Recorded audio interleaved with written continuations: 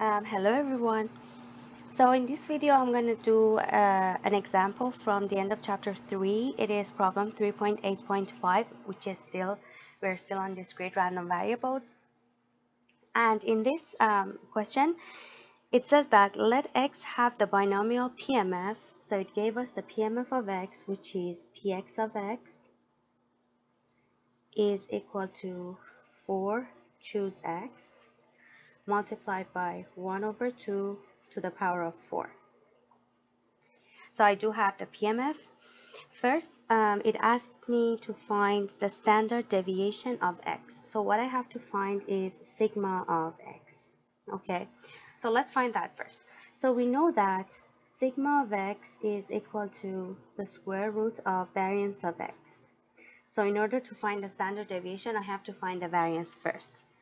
And then in order to find the variance of x, what I have to do is I have to find the expected value of x squared minus the expected value of x quantity squared, right? So the first step that I have is to find the expected value of x, then expected value of x squared, and then at the end variance, and then when I take the square root of variance of x, I'm going to end up with the standard deviation of x. So let's start with the expected value of x. So we know that the expected value of x is equal to the sum of x PMF of x. But what would be the range for x? So here they did not give us the range for x, but they gave us that x is a binomial PMF, and they gave us binomial discrete random variable, and they gave us the PMF of x, as you can see here. So you can see that I do have 4 choose x, right? So what are the values that x can get? We know that x can get either 0, 1, 2, and 3. So there is no way to choose 4 from 5, right? So 3 and 4, sorry. So we're going to have 4 over here as well, but we cannot have 5 anymore. So what we're going to do here is that we know that x is starting from 0 and is ending at 4. So the same method that we were doing before. So we had x 0 multiplied by the PMF of x when x is equal to 0. 1 over 2 to the power of 4 plus x equal to 1 multiplied by 4 choose 1. So I'm substituting for x and multiplying it by x as well, the PMF. Plus 2 multiplied by 4 choose 2. 1 over 2 to the power of 4 plus 3 multiplied by 4 choose 3. 1 over 2 to the power of 4, and at the end we're going to have 4 multiplied by 4 choose 4, 1 over 2 to the power of 4. And when we calculate this, we're going to end up with 2. So this is the expected value of x. Now what I have to do is to find the expected value of x squared. So the expected value of x squared is exactly the same as we are doing for expected value of x, only we have to pay attention that here we have x squared instead of x. So this means that we're going to have the sum of x2 px of x. So instead of x's that I'm multiplying by my PMFs, I have to multiply the square of x. So we're going to have 0 is the same. So for 0, nothing is changing to the power of 4. For 1, square of 1 is still 1. 1 to the power of 2 is 1. So we're going to have the same. Now, for 2, I'm going to have 4 multiplied by 4. Choose 2 because here we still have x. So I don't have to actually square these 2. So I only have to square the x, right? X squared. I mean the x that is being multiplied by the PMF. Plus 9 multiplied by 4, choose 3, 1 over 2 to the power of 4, plus 16, 4 choose 4, multiplied by 1 over 2, oops, to the power of 4. And that would end up with 5. So the expected value of x squared is equal to 5. So we found the expected value of x. We found the expected value of x squared. Now I can easily find the variance of x. So variance of x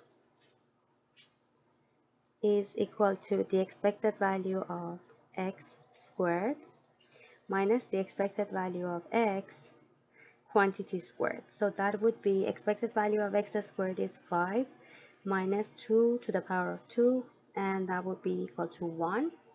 So now we have the variance of x. We can easily find sigma of x, and that would be the square root of variance of x, which is 1. So we're going to end up with standard deviation equal to 1. Okay. Now, part B of this question is saying that what is the probability of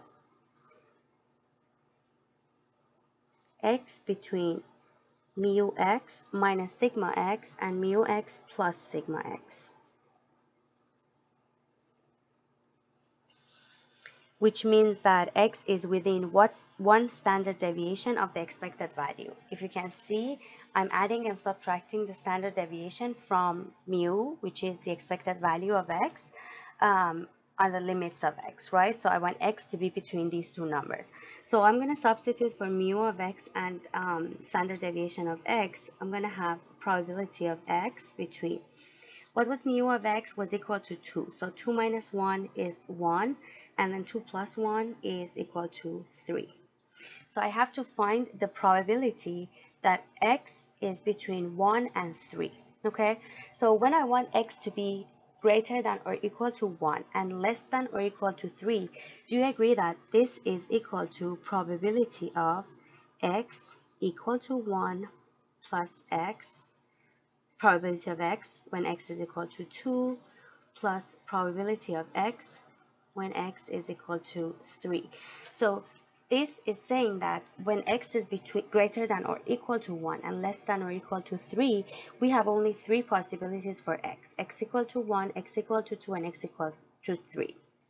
So I already have the PMF of x, so I can easily find this probability that I'm looking for. So the probability of x between 1 and 3 is going to be equal to probability of x when x is equal to 1. It will be 4 choose 1 multiplied by 1 over 2 to the power of 4 plus 4 choose 2 1 over 2 to the power of 4 plus 4 choose 3 1 over 2 to the power of 4. So I'm going to open up this 4 choose 1, 4 choose 2, so you can see how we're calculating those. So I know that I have this 1 over 2 common in all of them, right? So 4 choose 1, we know that it is 4 factorial over 3 factorial, 1 factorial, right? 1 factorial plus 4 factorial over 2 factorial, 2 factorial plus 4 factorial over 1 factorial, 3 factorial.